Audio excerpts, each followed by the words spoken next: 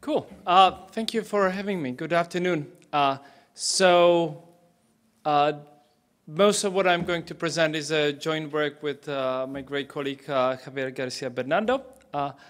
And the title of my presentation is Profit Shifting of Multinational Corporations Worldwide. So, it's in a way it's great to be speaking as the last speaker. So I'll be skipping much of the stuff, but there are a number of reasons why we care about this specific type of tax avoidance, and one of them that I will discuss in more detail is the lower government revenues countries worldwide, but it's also the uneven level playing field of companies that do engage in this tax avoidance and that don't. It might also lead to people perceiving globalization that might have some other beneficial effects as inequitable. And of course, allow me to mention, as was already mentioned today, that Sustainable Development Goals, illicit financial flows, is one of the targets. And for those interested why profit shifting is illicit financial flow and how it can be measured, we have a book out with Oxford University Press that you can learn even more than in today's presentation. But to the research that I'm going to present, what our paper, where the most value added is that we provide evidence on what specific countries are the origin and destinations of profit shifting. So, for example, there are detailed studies of profit shifting, such as Nadine's paper for one country. There are other cross-country studies which maybe have 50 or 60 countries, usually not more. So here we wanted to look at, basically all the countries in Africa and other continents and see how prevalent profit shifting is in those countries. And also specifically to which countries the profits these multinationals shift to. So that's kind of, our focus. We have also two methodological contributions. So country by country reporting was mentioned already as one transparency regulation introduced over the past 10 years. For us researchers, it means we have a great design for research discontinuity design, but that's another paper. It also created data, which is the case of this paper, that we can employ. And I was, glad to see that IMF uses in their evaluation of Pillar 2, OECD does the same. So that seems to be agreement, pending an agreement that country by country reporting data provides some of the best information that we can have for multinationals. And around the time this paper came out first, we were some of the first to use this data, but kind of every presentation that I have of this paper, it gets outdated, of course, because there are many more papers coming out with this kind of data. And we are only, as I will discuss, using aggregate data. We don't have access for this paper for the firm level data. The methodological contribution is about the relationship between reported profits and tax rate. So most papers in the profit shifting literature have modeled this using only linear function. Then the question came again about 10 years ago, is it really only linear? So we have the quadratic function, and the question is how nonlinear this relationship is. We argue that it's extremely nonlinear and that you should use extremely nonlinear functions, such as a logarithmic one, to model the relationship. And we structured the paper around 4 questions. So how big is the profit shifting? What are the tax havens to which the profits are shifted? Are there differences in profit shifting according to where the multinational is headquartered? And how are various countries impacted, and are the low-income countries hit more strongly than other countries? To preview the results, it seems that the low-income countries tend to be more hardly hit, although the results are not as conclusive as they might be. There's many papers, including people in this room, that we build on, but for the sake of time, I'll skip the discussion of the literature. So let me start with a bit more detailed discussion of the country-by-country reporting data. So there's some information in the aggregated country-by-country reporting data, I will say CBCR, for around 190 countries. What's good that there's one data set for profit making and another data set for profit and loss making. So that allows us to use one of them for estimation of the backward-looking effective tax rates and the other data set for the rest of the analysis.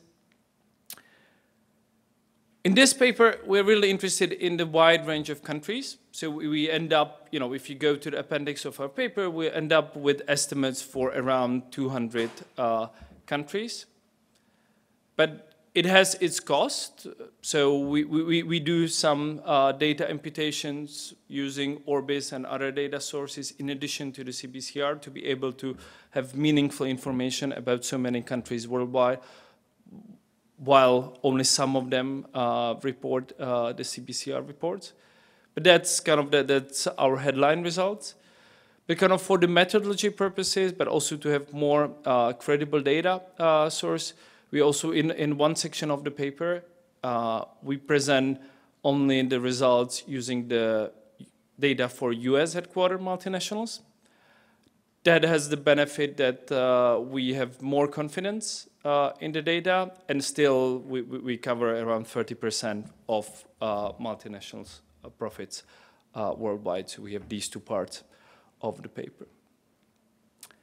And the CBCR data, it's a phrase that I like and has been used at this conference a lot. So is it is the glass half full or half empty?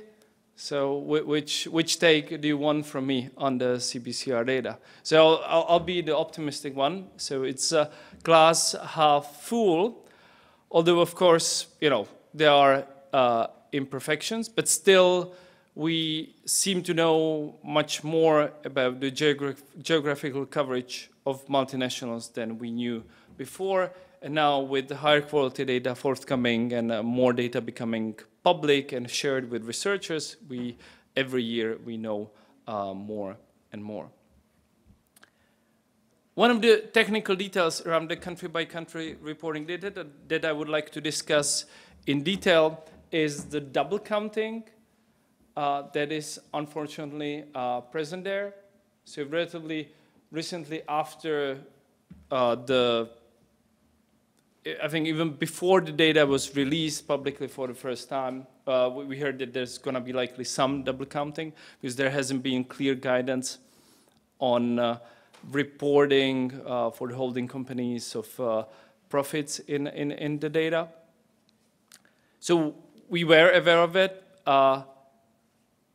I personally, understood it was there. I didn't expect that it would be so large, as we found out in another paper with Javier and Gabriel Zuckman, where we made use of the US data, having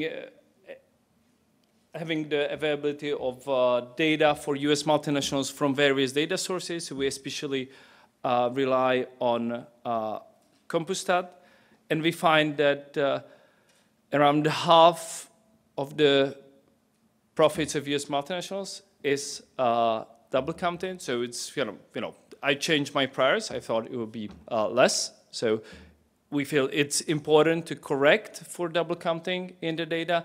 And we do so using several sources in the worldwide analysis too. So we use corrections for specific countries, for example. So Netherlands and Sweden and other countries issued kind of corrections for double counting. So we use that. We get rid of the stateless income. We use our correction from the other paper for the United States. And so we want to make the paper kind of more conservative, kind of, hopefully realistic. But we can't be certain with the corrections if we are not overdoing it, or whether we are getting rid of the double counting in the right places. And there's just one table from the other paper, and we basically we compare CompuStat and CBCR and try to arrive at the same sample of companies, so adjusting the CompuStat to arrive at a similar set of firms as should be reporting in the CBCR. And then, for example, most of the profits double counted seem to be in the United States for the US headquartered companies. So it's here the numbers above 50%. But, you know, it's half full, as I say. So I want to inform you about the double counting, because I think, you know, this is a real issue that needs to be addressed. But it's also good news that the reporting guidelines were not clear. We knew that 5 years ago. And so the guidelines have been fixed. And companies have been reporting according to the corrected guidelines already for 2020. So when the data are published for 2020, which should be any months now from the OECD, we should, in theory, it should at least not suffer from this specific problem that has been identified. There might be other problems outstanding, but let's see. It's also, there are other initiatives. Companies are sharing their country-by-country reports. European Union has mandated that many companies will need to publish parts of their reports publicly. So let's see, there'll be other improvements in the CBCR data. So I remain upbeat about the usefulness of the data. But let me move on to the methodology, which is relatively standard in this literature, and presented a couple of weeks ago with Jim Hines present in the audience, and, you know, still referring to the Hines and Rice after 30 years. So I don't know if the paper was so good, or we are kind of partly stuck in the literature. You know, I'll keep that as an open question. So the standard model uses so-called tax semi-elasticity model, where we have profits on the left-hand side, and we try to estimate what the profits should be using capital and labor, and then whatever is picked up by the tax rate is likely caused by profit shifting. So it's about the profits book and tax rate in simplicity. And as I said, the linear specification has been used in most studies that have used this specification. But already Hines and Rice, and it was highlighted again powerfully by Tim Dowd and his co-authors in a Journal of Public Economics paper in 2017, the quadratic makes a lot of sense. So, that's an improvement that most papers now do account for the nonlinearity in one way or another. What we're saying in this paper, the quadratic is really improvement on the linear, but we feel it's not enough. And one of the way to reason this is to look at this graph where we have the CBCR data, effective tax rate on the horizontal axis and profit per employee on the vertical axis. And this is a logarithmic scale on the vertical axis. So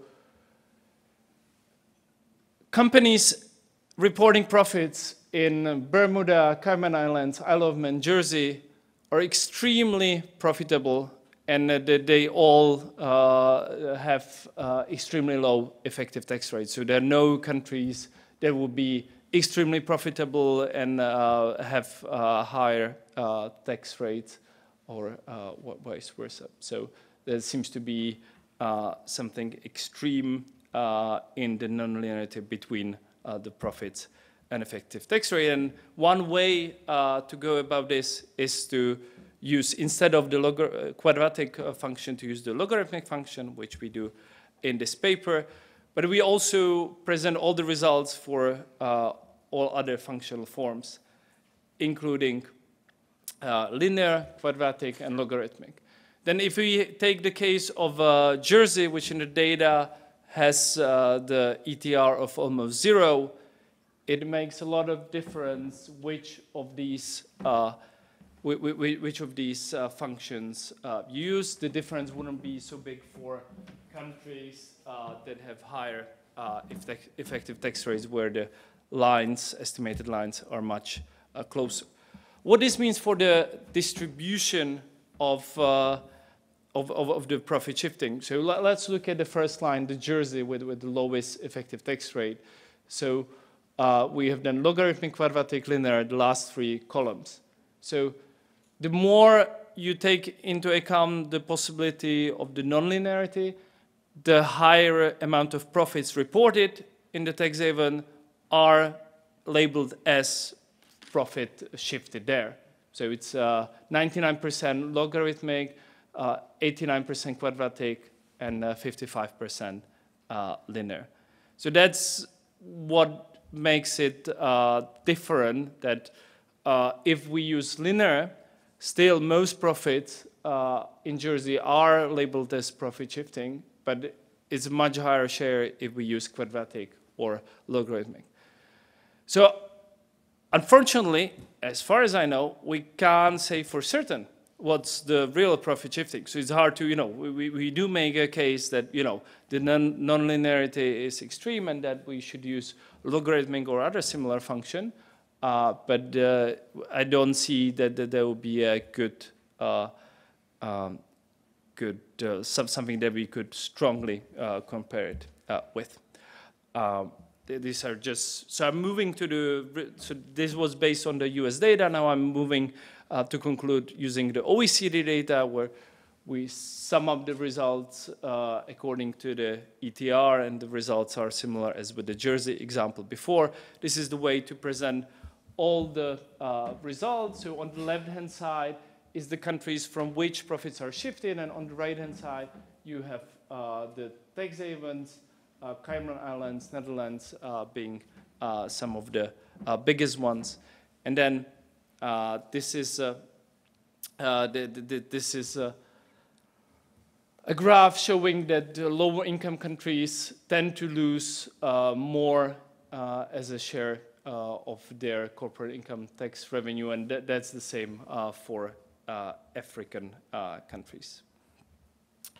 My last slide is about putting this in the perspective of other studies that exist here. So in this paper, we put the total of profit shifting at around $900 billion US annually, and the revenue loss is around $200 billion US.